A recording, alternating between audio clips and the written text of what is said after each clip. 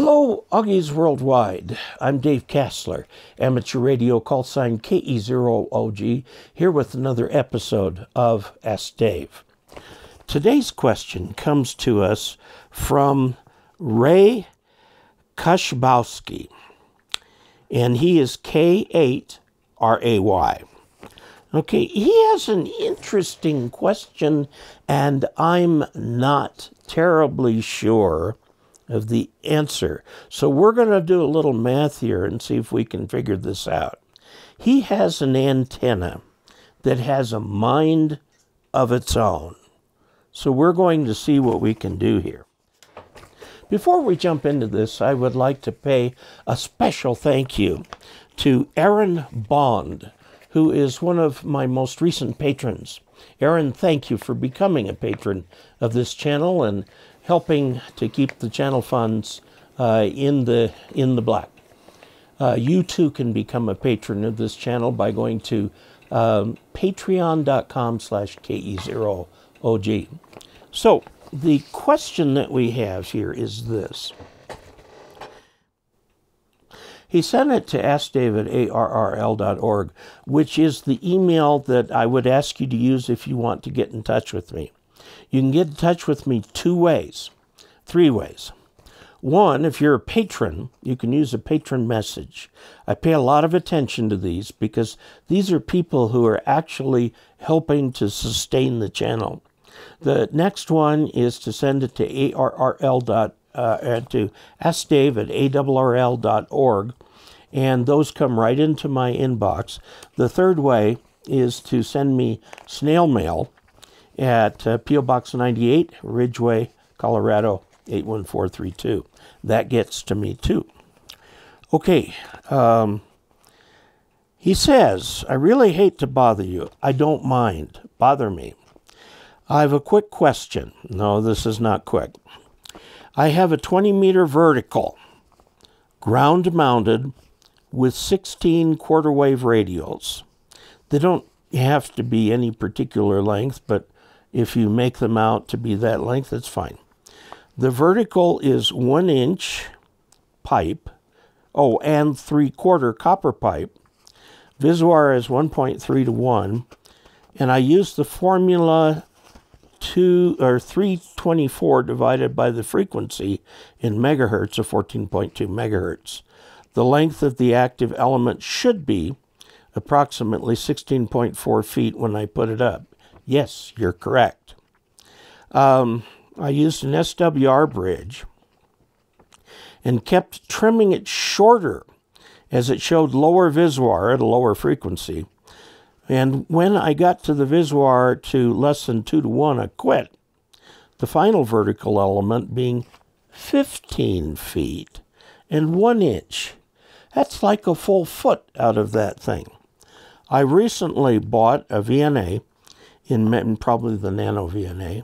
In measuring all my antennas, all measure as expected, except the vertical. It measures resonance at 13.7 megahertz. Now that is really weird. He is shortening his antenna. The resonant frequency should be going up as he shortens it. That length by the formula should resonate at approximately 15.49 megahertz. Yes. Does the 234 constant just work for very small elements like wire antennas? Hope I didn't put you to sleep. You did not. This is very perplexing. But I'm perplexed. Thanks, Ray, K8RAY. Now, the general formula for the length of like a wire or an element is, we assume that on a piece of like copper pipe or a wire or something like that, the velocity factor is about 0.95. Now, with that being the velocity factor, that is where you get the classic formula for a half-wave dipole of 468 over f in megahertz. And for that, for 20 meters, which is 14 megahertz, you'll get a length of about 33 feet total. So if you cut it in half just to make a vertical, flip it over this way, what will happen is that it'll be about 16.5 feet will be the optimum size for that vertical. Now he's saying he's down here to 15 feet 1 inch. What's happening? Does a piece of copper pipe have a lower velocity factor, which would make it shorter for the equivalent antenna? I don't think so. I don't think so. So what's happening here?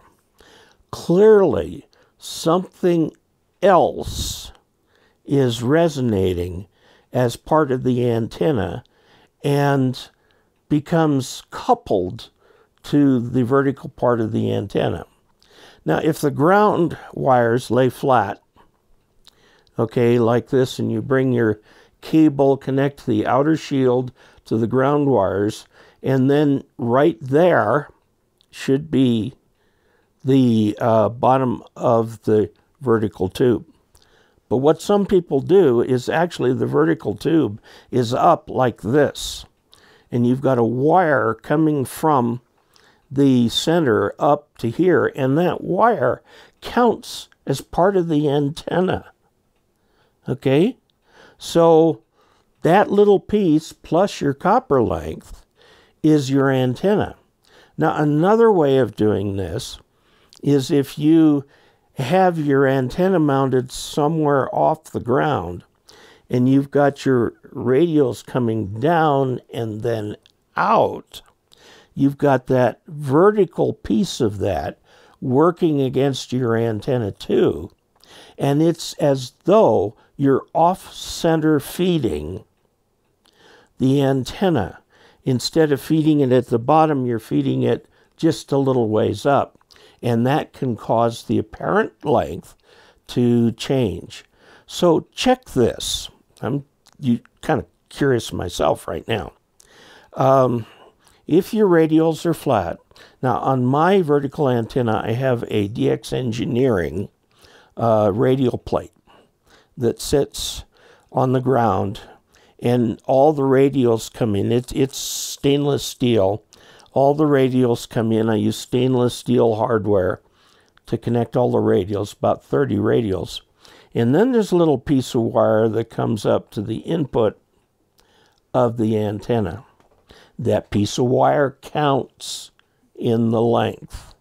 So in setting up the antenna and everything, I have to take that into account. That is about the only thing I can think of that is going on here.